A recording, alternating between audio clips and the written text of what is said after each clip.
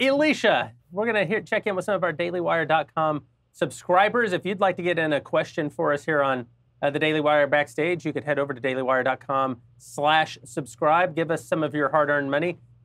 We need it. Elisha, what do we have? What are we hearing? Absolutely. We have some great questions going with the topic of tonight about censorship. Marie wants to know if you guys can explain the difference in layman's terms between platform and publisher.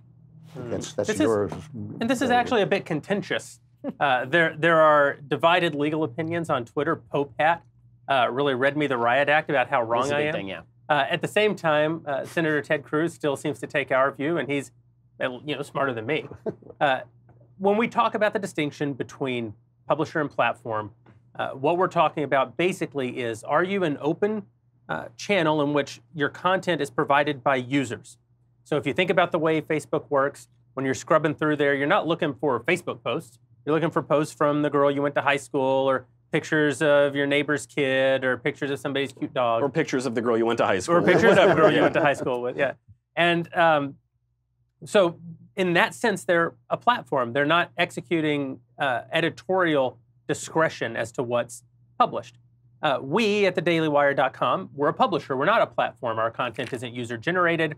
We're not an open forum. We curate the content that we publish. We have a strong editorial voice. Now, I actually will compliment Ben here as our editor-in-chief. We publish lots of people who disagree with Ben. We have people on staff whose job is to disagree with Ben. Nevertheless, we do decide where the boundaries are. We do decide what content is fit to publish. As such, as publishers, we're subject to certain legal liabilities.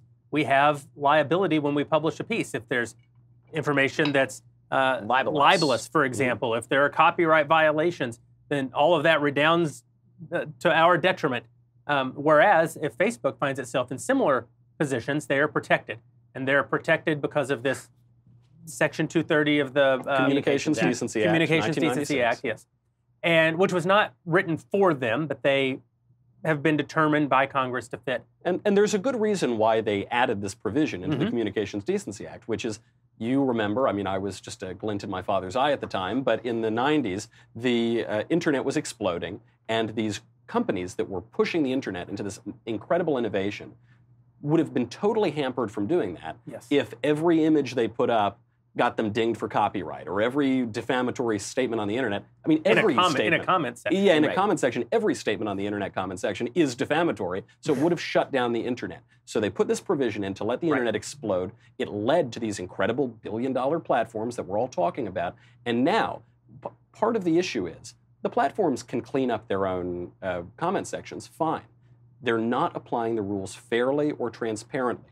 They are dinging one group for using the exact same words that another group gets to say on the platform. And that, it seems to me, is clearly the behavior of a publisher.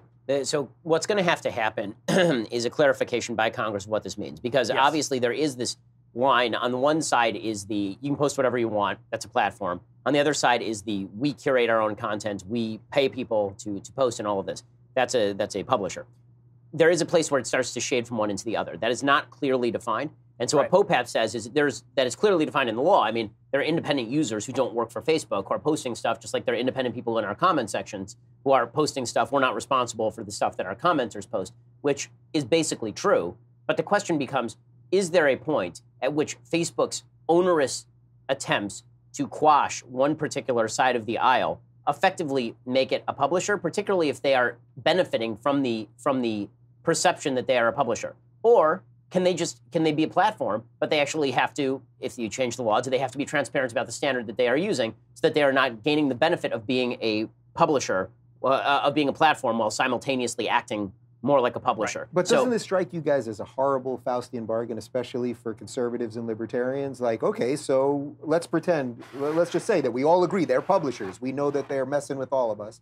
Well, now, okay, so we're going to hand the power over to the government to be able to do that, and maybe Trump is friendly to some of the ideas we're talking about here. But now let's go. No, you don't want to hand to your enemy. But there is an argument to be made I know we can't trust Elizabeth Warren when she says break up big tech, because I know that that is the deal that you were talking about. But there is an argument to be made that these are essentially monopolies that can be broken up in order to foster competition. I think that there are things that can be done that can't be done as long as they are so powerful that nobody can essentially it is certainly challenge true that the largest social media platform, Facebook, owns the second largest social media platform, Instagram. Right.